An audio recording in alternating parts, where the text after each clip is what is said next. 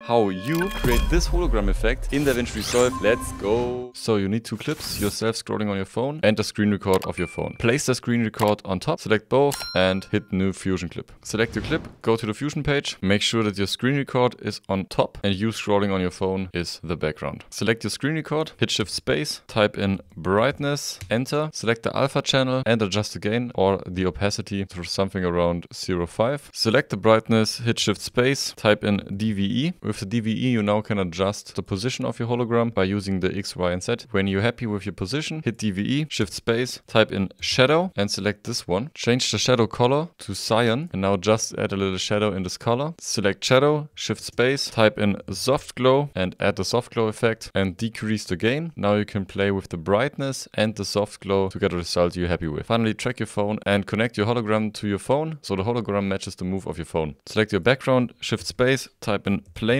tracker, go to the beginning of your clip, hit set, change the tracker from point to hybrid, create a selection around your phone and just drag to end. Hit create planar transform, drag and drop the planar transform. After your soft glow, hit shift, let it go, and now your hologram matches the move of your phone, so it looks realistic. Oh, thanks for watching, see you on the next one, like and follow if you want to learn video editing fast.